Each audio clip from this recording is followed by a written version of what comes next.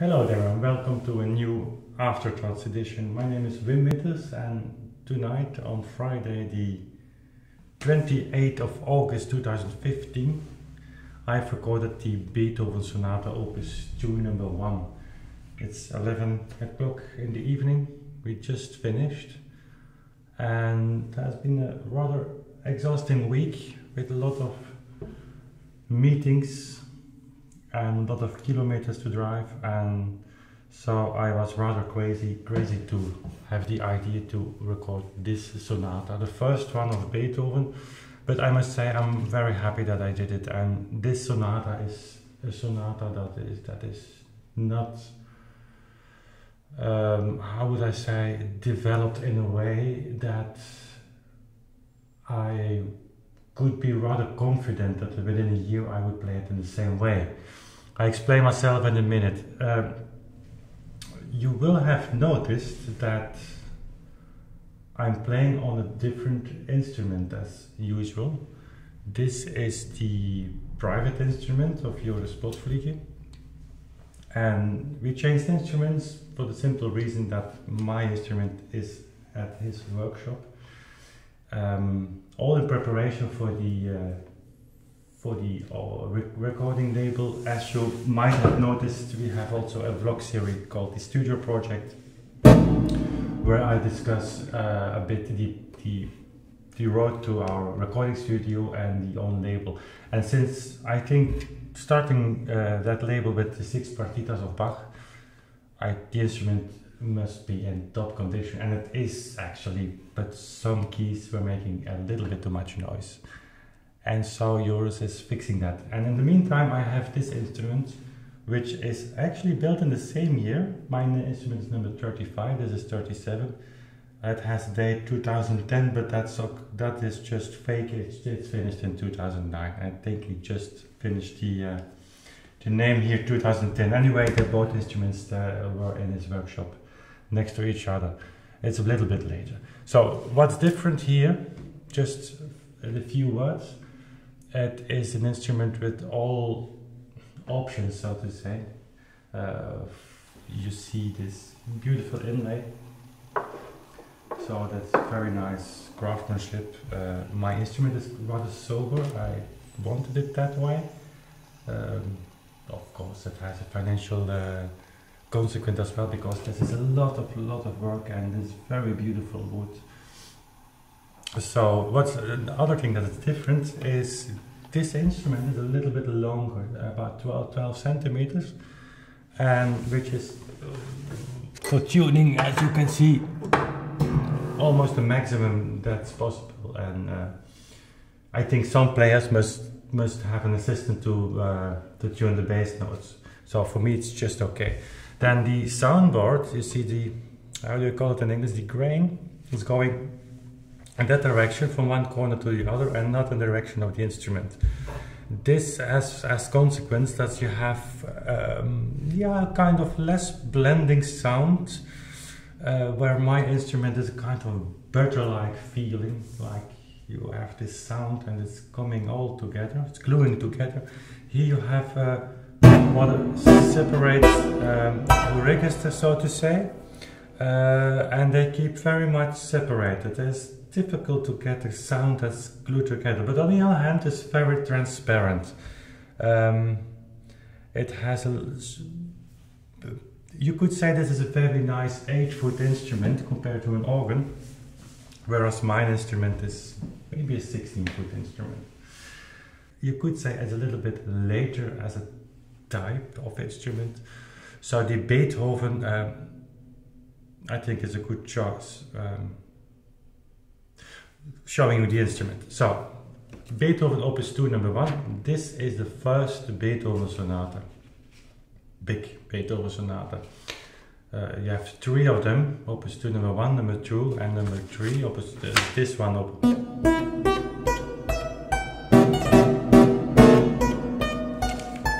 And then you have opus 2 number 2, it's a very beautiful piece as well.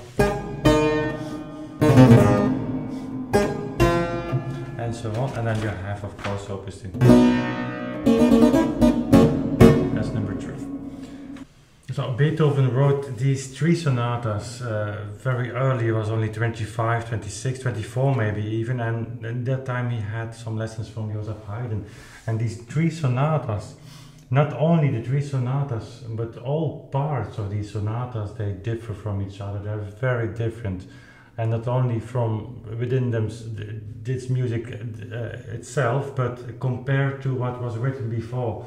And I must say, when I was starting with the clavichord back in 2010 to 2009, I played a lot of Mozart, and only after months, actually almost a year, I thought that might be interesting to try music of Beethoven. You must imagine that even today, music of Beethoven is not very usual to play on clavichord.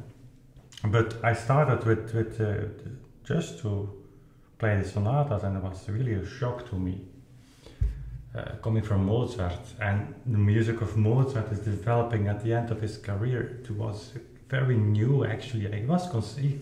Mozart was a very modern composer. And then came Beethoven. And then Beethoven, of course, wanted to study with Mozart, but he went to Haydn. Obviously, Mozart died when he came for the second time in Vienna. And I always wondered what Haydn must have thought. I mean, these three sonatas, let's assume that they were not composed at the same time, but Beethoven came at Haydn's place and he must have given a copy. And I always thought, well, what must Haydn have thought at evening at dinner? I don't think that he was very talkative to his wife. This music is very, very new for the time. It's announcing a complete new era. It's incredible. And accidentally or not, but Haydn did only compose his last big sonata in E flat major in 1794. He ordered also a clavichord, Bohac, a big one, 5 octaves instrument is still existent. And that's his last keyboard piece. And I can imagine that he really saw Beethoven, in Beethoven, kind of successor for his own work. I don't know. It's just an idea, but this music is really incredible. So I think let us start the first movement, maybe last movement. One thing that is very difficult to me is the decision what tempo I should take. And the tempo I chose for tonight are rather fast, I think. Certainly for the last movement. And for the first movement I can imagine also for certainly the last and the first movement other tempi, which we in a minute about that. First movement, how did I decide the tempo? Is of course the bar structure is 4, it's the alla breve sign, but it is a kind of alla breve. Beethoven is really referring to the old music as Bach did. I mean, this is a clear alla breve. So you have one strong beat per bar and one light beat. And I think when you have in the middle section this part, that's indicating for me, an indicator for the tempo. You have the left hand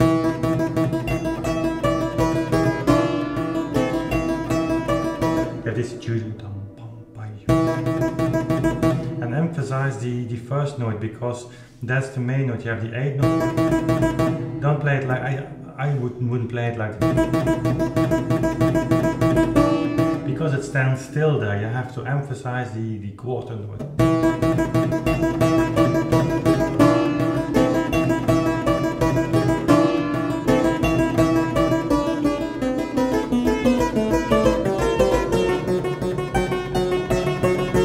That's the tempo I choose, and jump.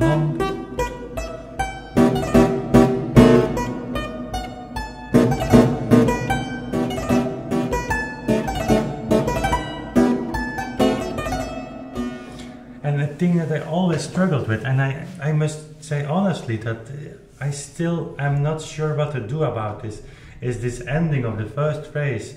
You have this big fortissimo,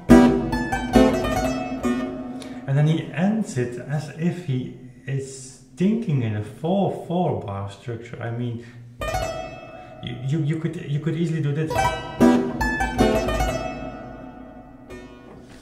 Hold it longer, and I think you can do that. But actually didn't write it, so.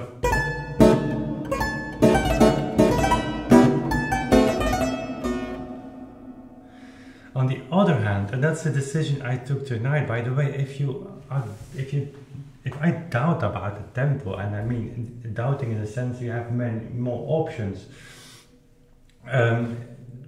you have to choose one decision, because if you doubt during the performance, it is not one decision, not the other. It's just in the middle. You can't drive in the middle if you have an artistic performance. You have to choose. So if I choose this tempo, I have to find a solution for that. And if you play it as it's written, then you understand the organ, the fermate. I mean, there's a fermate here after the choice of ornament, and that's important. Listen to that.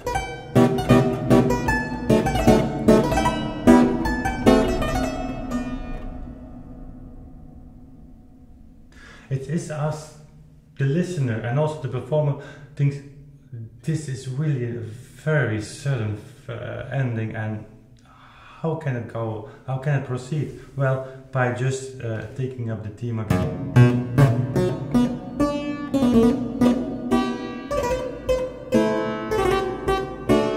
So that might make sense, I think. If you proceed, and there's a very strange thing in the right hand on the B flat. I'll show you.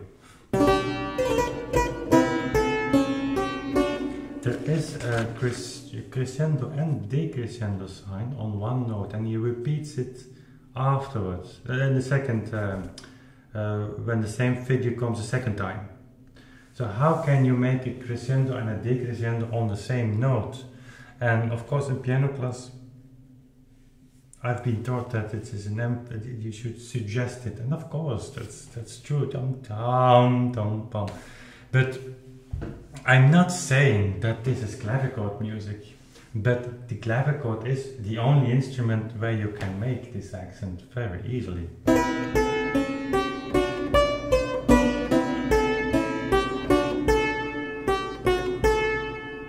And you even don't have to add the B, but it's a natural thing to do. So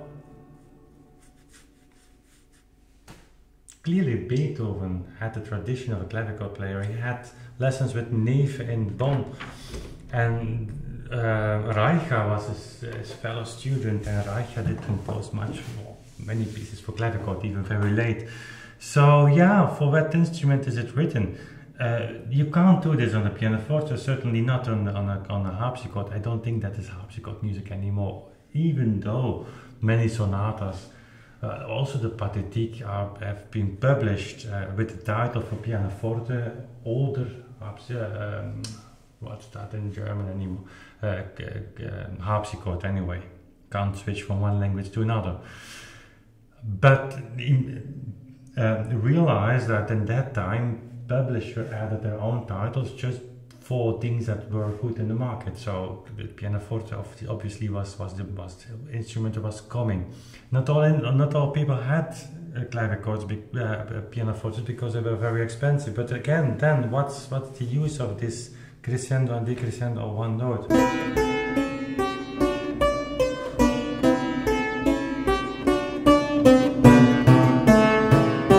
It's so logical when you play the clavichord to make an accent on that. Further on, you have this little ornament. That is a little bit out of tune instrument, there's no problem. Okay, how do you do that? On a clavichord, it's very easy.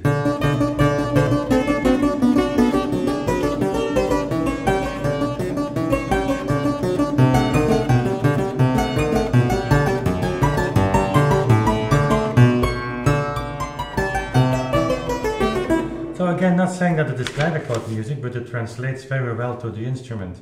Also here, the preparation for for the reprise. Left hand has crescendo, right hand it stays pianissimo. It works great on the clavichord, also on the piano.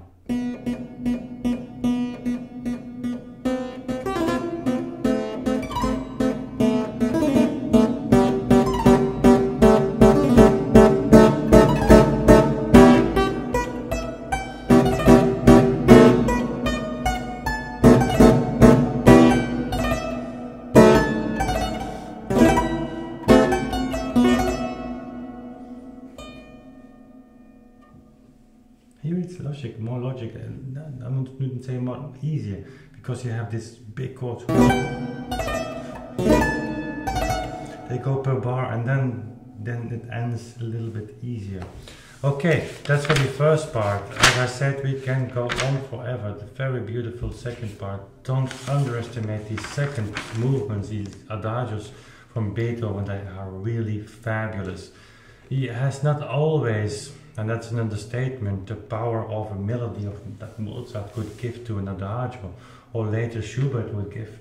But what he does with the ornamentations, really, and so modern. I mean, just one thing I show you here.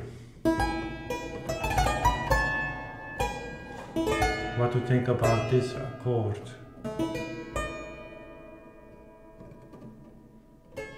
It's so beautiful, and he is just announcing this chord again at the end of the second movement at the right time. Really fabulous. Then the trio minuet and trio, very classical. And then the last movement. What to do about the last movement? You have very opposite parts. You have the beginning, and then you have the middle part. It's really a very large dialogue with long notes. So again, here you can think on playing it much slower also.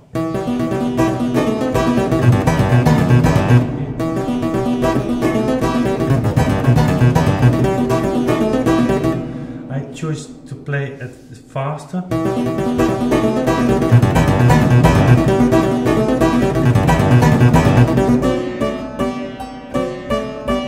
With danger that in this part you can sound a little bit hurry. But again, that's a choice. If I practice a piece, if I play the piece, I come always in the same tempo. And that's the reason I choose for it. If you play it a little bit faster, you can have a little bit of feeling of drive. Remember in the Haydn sonata, the last one we did, I told you about a metrical feeling. So that you just waited for the next beat to come, and the tension is within the beat. Here it changes. Here it changes to the larger sentences.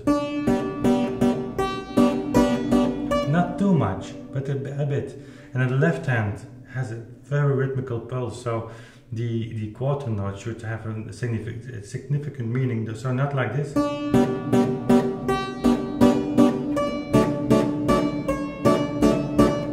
It's very easy to fall in that trap, but give them a little push.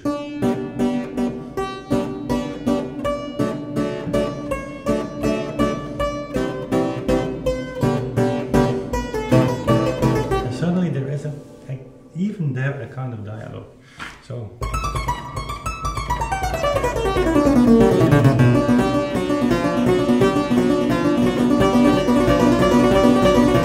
it is so wonderful. I mean, you have here the melody again in the left hand, but also in the right hand, but on the third triplet with the rhythmical addition of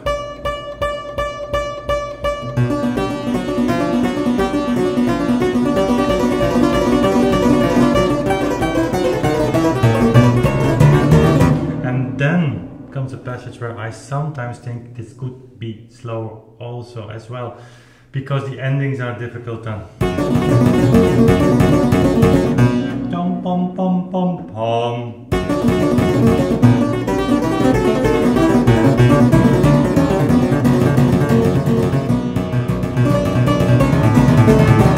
And then it says piano.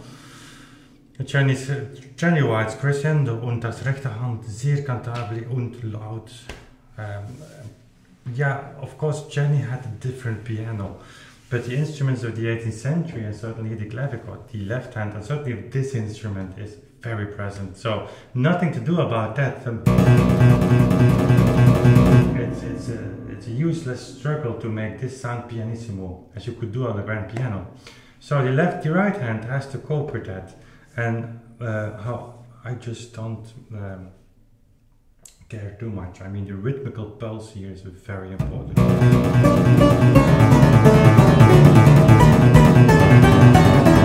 And I use the left hand to make the crescendo of the right hand.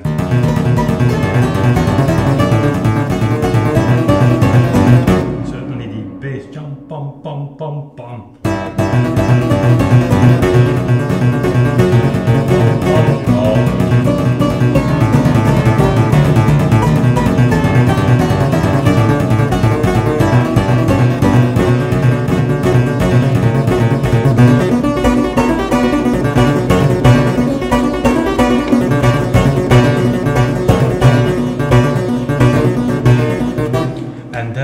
Returning to the exposition, to the beginning, that's so difficult because there is a building of tension in your left hand.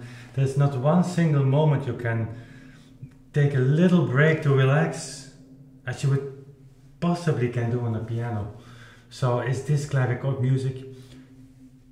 This is for my feeling, this is written really on the idea of the piano. But again, the sound of this instrument is actually making it possible, and I really don't know. I really don't know. But Beethoven, I think it will sound beautiful on the piano. But I don't think that he would be surprised us here tonight playing this music on the clavichord. Not at all. I think it was very obvious. Okay. Don't be afraid for the last. It's not too difficult, but if you play this on a concert, really you get nervous for the last thing, because every sound and massive sound falls away, and there's only this little one single note chord that's left. So it's very frightening actually. I played it a few times on concerts. So. We touched just briefly on some things, and as I said, it has been a very long week for me. So I think we'd close here. Maybe we come back to the Beethoven Sonata, or maybe the 3 Beethoven Sonatas when we do recordings of the others in a separate vlog series. Too much to talk about. So in the meantime, I thank you for watching this long vlog. I thank you for subscribing. I thank you for sharing this video with your friends. Don't forget to watch the studio project. There's a very exciting interview with Philip Newell. I think it's very worth listening to him. And so, thanks for your time, and we see each other next time again. Good evening. Bye.